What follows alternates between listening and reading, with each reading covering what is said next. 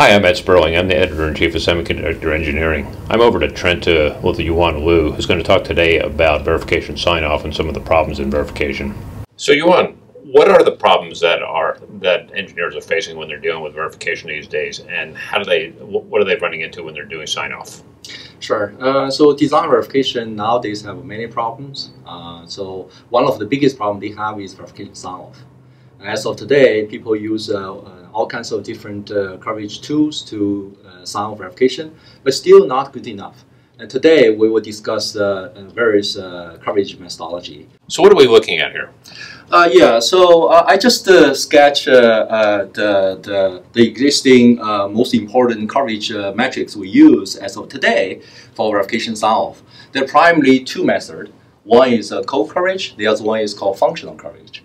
And code coverage typically includes line coverage, toggle coverage, and the expression coverage. Sometimes some company call it conditional coverage, as well as finite machine coverage. Right? And so all this different way of describing our code coverage is fully automated and supported by all the major simulators. They have a slight difference. Each of the simulators supports slightly different standard, but all of them essentially describe the same thing. Is that based on RTO structure, I want to review the coverage information in front of the designer or verification engineer to help the verification process. Right? Coverage has been a huge problem, right? I mean, when you start getting into very complex design, you're not sure if you do have full coverage until the chip's out in the market. That's a very good point. As a matter of fact, the code coverage early on is a traditional way of describing not only hardware as well as the software. Right? So I like to move on to, because of that, I want to move on to functional coverage. Right? Because this code coverage is not complete, it's not really give us comprehensive information, and later stage of the verification period, we start looking at the functional coverage. And functional coverage is specification driven. So in the process of verification, early on, once the design specification is ready, and people will look at the spec and manually write down those coverage codes or coverage items derived from specification. So this functional coverage is typically a manual process. It's based on specification. Right? And the way to write it is, as all these years, is standardized in system Verilog. So there is a system Verilog have a support how to write this functional coverage. And this has become the part of this constraint random methodology. As of today, is UVM as well as the SpecMan is a well-known constraint random methodology. Right? So where are engineers running into problems with this? Okay, all right. So this is a state of art using both code coverage as well as functional coverage. So after I compare these two, you will see what the problem is. Right? So let me compare these two different approaches. Right? So as I said before, code coverage is automated. Because it is structure-based, therefore it's sensitive to the RTL syntax. Some of these corner cases, if it's not described in the relation in the same expression, it's not reviewed by the code coverage. Therefore, it's missed by code coverage.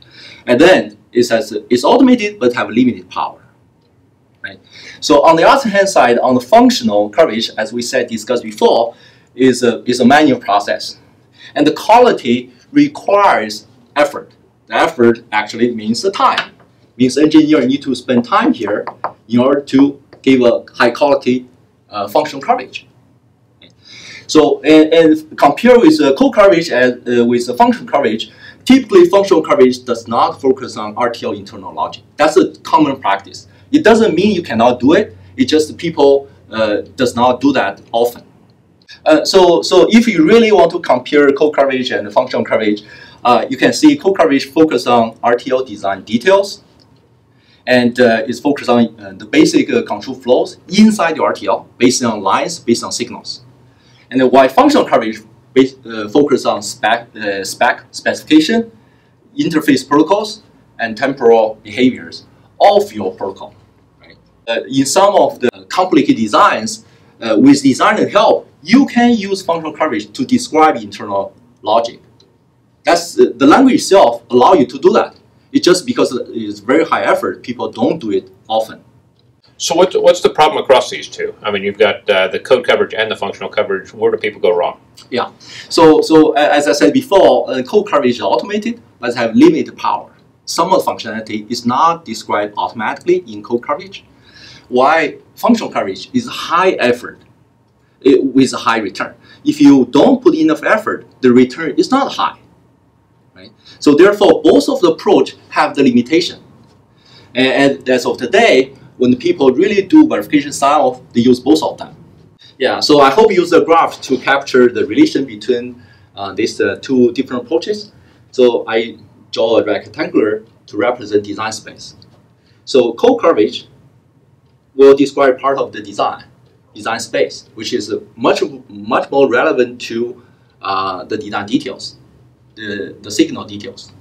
And functional coverage, on the other hand side, will describe another space within design space respect to the specification.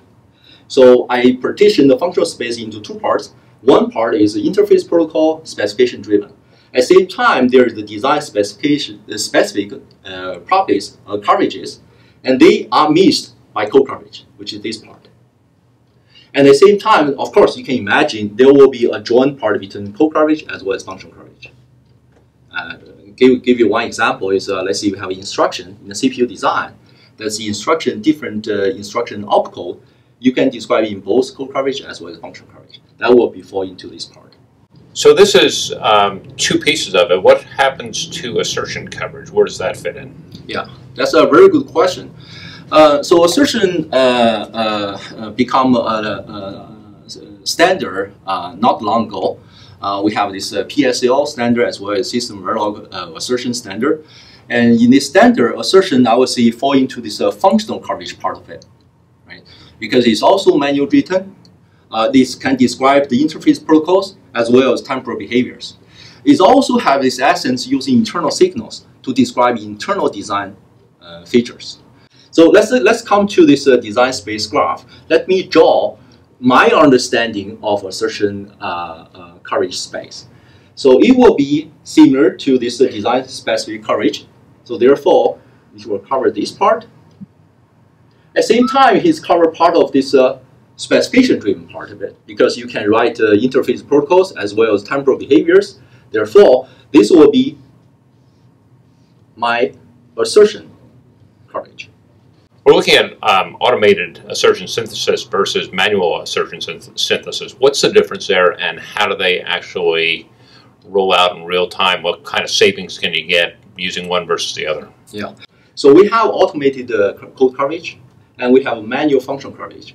And as I draw before, this assertion coverage is manual, but it includes a big part of this coverage. So I understand that you invented automated assertion synthesis. What was the reason for that? What were you missing in the market that you needed to do? Sure. I was at Broadcom as a verification engineer at that time. So we have a particular chip which is really complicated. We need to write a lot of assertions. I manually wrote about 300 assertions, including both coverage as well as the real assertions. So I found that it's very time consuming. Given my background, I was able to write it correctly. Well, sometimes it's not correctly, but I have to debug it. So given all this big effort, the return is very high because the chip tape out. So first the tape out is bug free. So the question I have here is, can I automate this process? Given its high effort, high requirement of the knowledge, the big benefits of it. So therefore, that's the origin why myself as well as my colleagues start working on this topic. So when you did this, what was the benefit in terms of time savings on the design once you got the bugs out? Yes. So the first thing we have seen early on in Nextop days, before Atrenta acquired Nextop, we found that the bugs we found oftentimes is really late off the stage. When we first come up with this assertion synthesis algorithm, so our goal is trying to find the last bug in the design. So we have several cases that when we work with our customers, we found that when they have exhausted all their approach, including code coverage and functional coverage, we still are able to use assertion synthesis algorithm to find the last a few bugs. Can those bugs be security holes in the design as well as, say, functional problems in the design? Yes or no. Some of the bugs may not really relate to the final SoC high-level features because it's may hidden deep down. But we found that there are two cases. One case is so those bugs will manifest itself to SoC, therefore become a high-level functional or performance bug. Or some of the bugs will hidden by itself for this version of the chip. But we always see the case that when you migrate the design from one generation to the other direction, the other generation, it manifests itself. So have you ever gotten to the point in the real world where you think you've done sign-off correctly, you've done all the code coverage, you've done the functional coverage, and you still come out with a bug afterward that you didn't expect? Yes, this actually happens a lot. And so this will be a real-life example. I sketch it. So you can see this Verilog code is with if, very complicated if statements. As final, I assign F to E. Right? So the bug happens is that in all this, whenever this A, B, C, and D are true, so we always assign 0 to the E. That's a coverage hole we miss, that when all these conditions is true, we need to assign a value other than 0. Right? So in code coverage, as of today, code coverage does not report this scenario because code coverage already have the case I cover A, B, C, D are both ones. But you never look at this part of logic that I assign a constant to E. And the functional coverage will require people to think through every single combinations. Really, there's many conditions here. Oftentimes, you miss at a high level. With assertion synthesis, it can automatically look at RTL and realize that you need to assign different values to E when this condition has been validated. And in that cases, we found this late bugs are near the tape-out for customers. So to some extent, you're intellectually questioning what the tools do, and at the same time, you're questioning with tools what the people do. So I'm not questioning what the people do. I'm questioning the effort people can do. So in this case, what I'm questioning is whether human will really think about this A, B, C, D, 4 different scenarios at the same time. Well, if you do, you will find this bug. But on the other hand side, assertion synthesis provides this automation to automatically detect this for you. Yuan Wu, thank you very much for a great explanation of where the problems are in coverage. Well, thanks, Ed, for giving me this opportunity.